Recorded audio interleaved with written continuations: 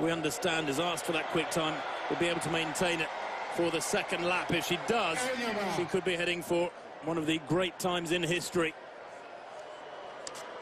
The world record, remember, 1:53.28 by Kratochvilova back in 1983.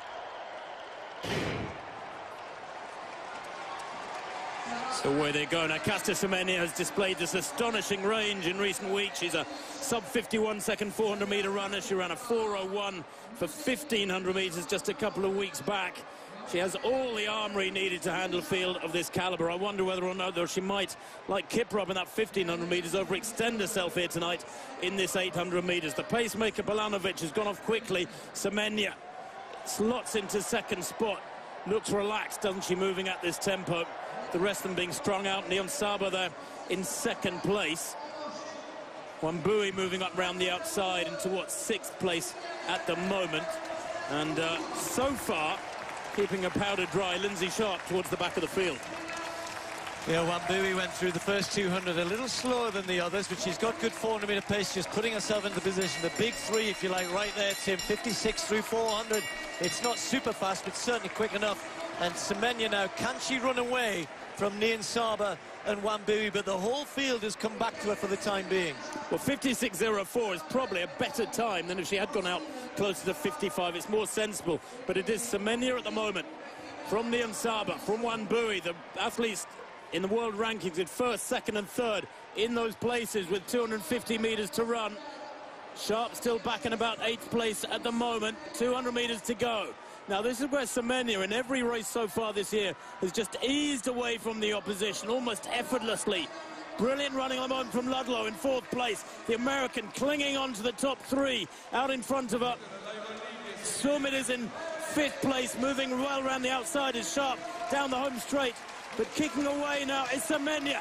Looking powerful, looking smooth. Neon Saba in second, chasing hard from Wambui. Watch the clock. Semenya 1:55.34 there. And that from Semenya is a new personal best. And boy, oh boy, does she look stressed? Does she look in trouble? Does she look like she's recovered pretty much already? Yes, she does, to my money.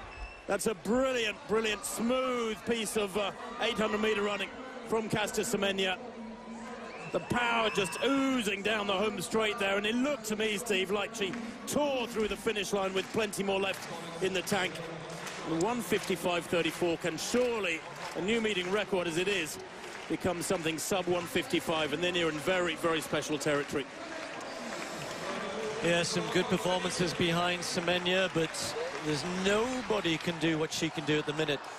Tim, after that 56 first lap, they slowed to a 31 through 600, and she's come home in 28, low 28 seconds, and nobody can do that, not even Neon Saba, Wambui, as strong as they are, and, well, you really cannot see anybody getting close to Semenya. She can win at will. I mean, this is a personal best, but surely, you know, she's going to run much quicker than that if she wants to. Look at this is just controlled running, and she only, only picks up, doesn't she, the last 100 meters, and to have that in your tank, the others haven't got that. They just don't, and you almost think, well, what, as a competitor, you always have to think, how do I beat that person? What can I do?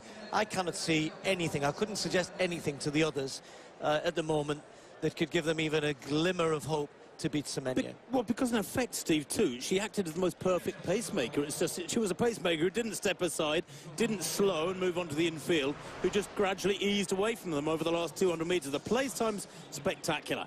There it is, confirmation of the win for Semenya. 1:55.33, a national record for Neon Saba there in second place. Wambui, a personal best.